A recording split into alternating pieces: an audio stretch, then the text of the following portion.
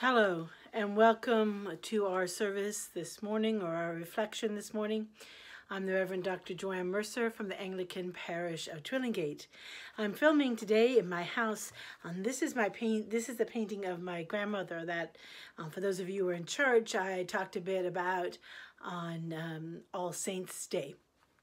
And this is a painting that my nephew, Jonathan, did as a part of a series he did looking at, I think, images of halos and holiness and how it's depicted in paintings.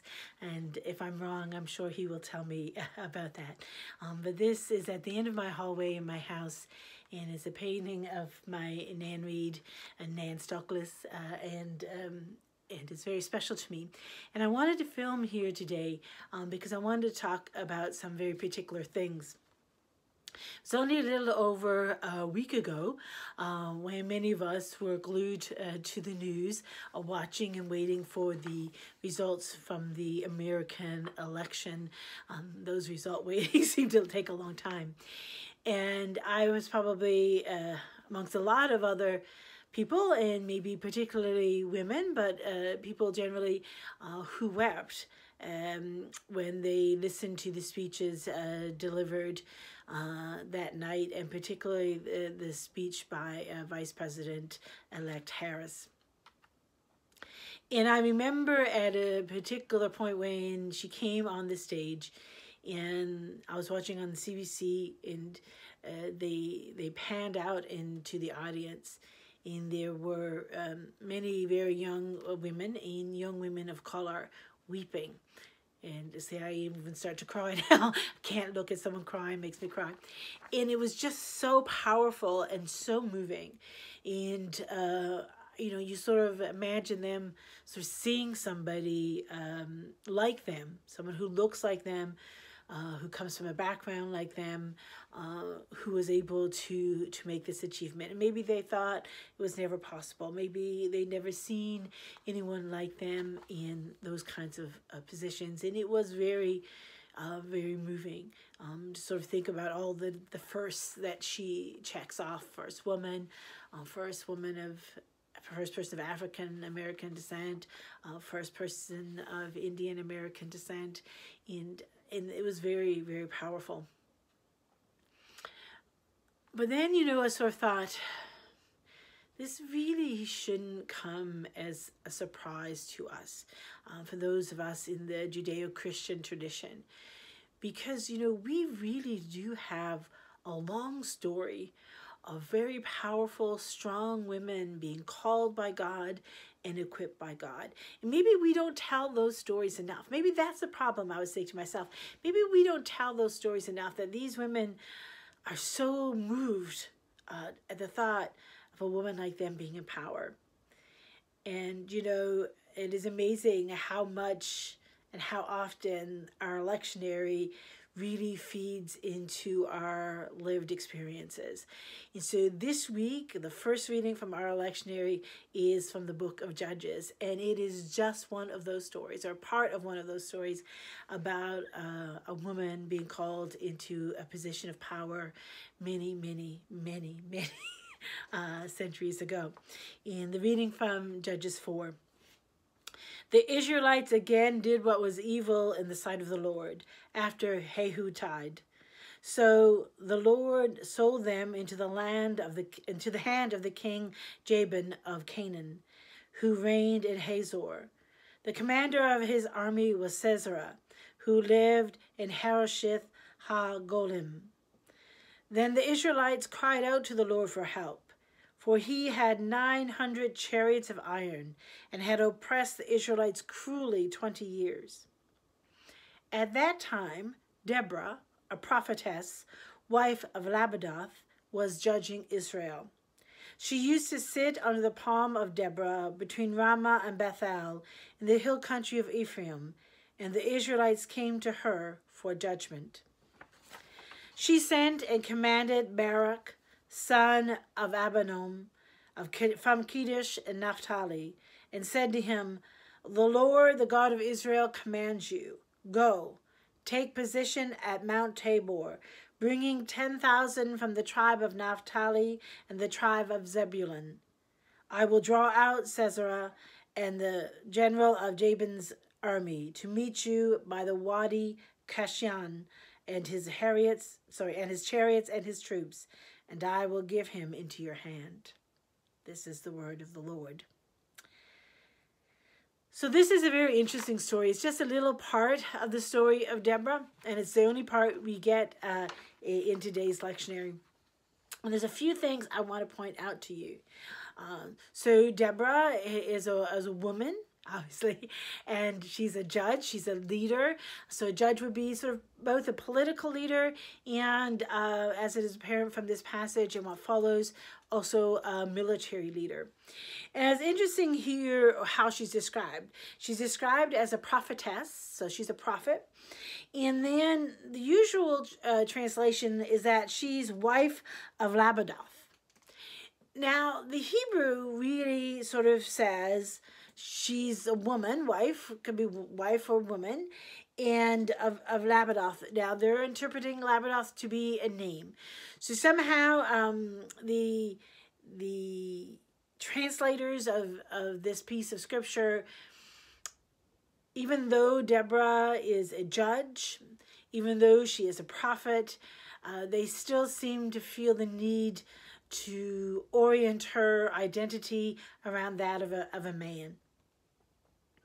But this could also very well be translated that she is a fierce woman, or a woman of fire, a woman of power. It could be a description of who she is, of the kind of woman she is, rather than to whom she belongs. And I think that that is a very strong possibility. So we have, at that time, Deborah, who is a prophet, who's a very strong, fierce, powerful woman who is judging in Israel. She's the person to whom they went to settle legal disputes and to settle discussions between the various tribes.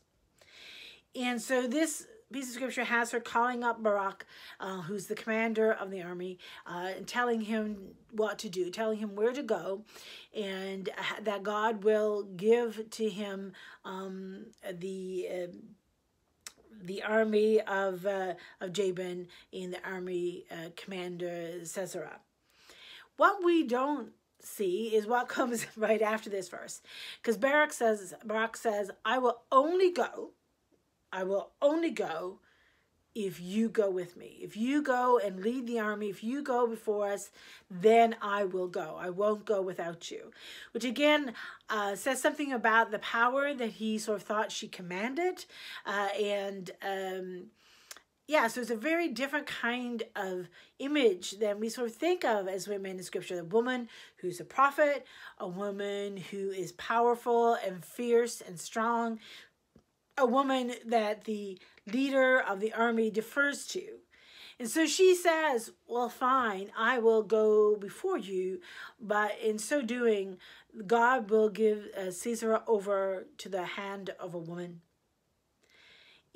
So you sort of think at this point in the story that means that Deborah is going to be the one who's going to be the conqueror, and Deborah is going to be the one who is going to kill the commander of the army. When actually it's another woman who enters very briefly into the story, Jael, who lures Sisera into her tent and kills him, and so wins the battle for the Israelites. It's a sad thing to me that a lot of folk don't know the story of Deborah. We know the story of David and Goliath. We know the story of Samson and his strength. We know the stories of these powerful men who led battle.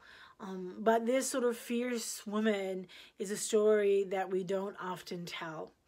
And so that's why I want us to talk about this today, because I think for us to imagine that it is possible for people like Vice President-elect Harris to lead or for us to imagine that women should have equal places in our house, in the province, or in parliament, then we need to tell stories about how God has throughout the centuries, throughout time, called women and equipped women to positions of leadership. That not just women, that these are probably women, as often now called, these are probably brown women, who were minorities. There are lots of pieces of scripture about these women. There are also lots of pieces of scripture about men who don't sort of fit into the stereotypical notions of what we think a strong man of leadership is. And God called them and equipped them. And they answered God's call. So I think in remembering the story of Deborah today, it's important for us to remember that she is one among a myriad of witnesses that God has called, and who answered God's call, who stood up, who were brave enough to stand against what people thought they could or couldn't do, to be who God said they could be, who God wanted them to be, who God equipped them to be.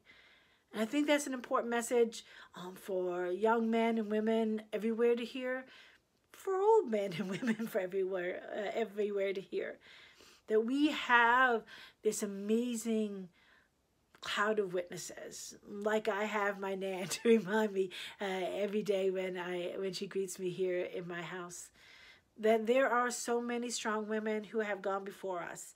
And Vice President-elect Harris mentioned that in her speech, that she was able to do this because of the many who went before us. So what I want to do now as our form of prayer today is I found a litany recalling some of those amazing women, and this is a litany written by the friars of St. Francis, and I have adapted it to include names of women who can be found in our Book of Alternative Services and our list of saints. So some women from Canada who have provided amazing witnesses to us, who when God called, stood up and said yes and dared to believe, just as Deborah did, just as God is calling us to dare to believe. Every one of us, men, women, whatever gender we may refer to ourselves as, whatever background we may come from, whatever nationality we may claim, whoever we may be, with all of our uniqueness and all of the things that we may think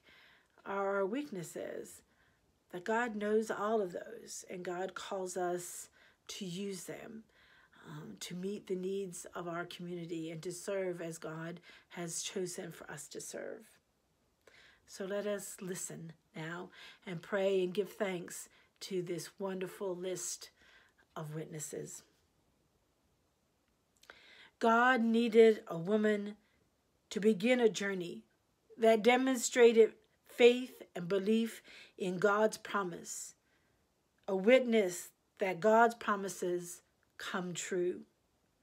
God chose Sarah, and Sarah stood up. God needed a woman to demonstrate the power of conversion and service to God's people. God chose Ruth, and Ruth stood up. God needed a woman to exemplify persistent prayer with faithfulness to God.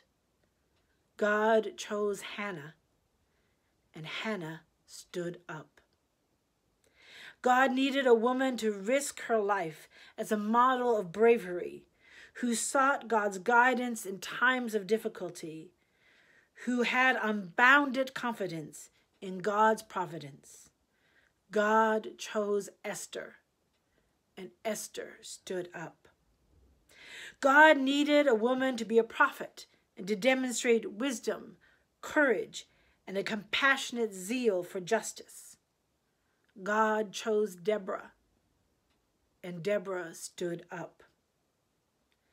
God needed a woman who had lived a long life and who had dedicated her entire life to God, a true witness of dedication and hope.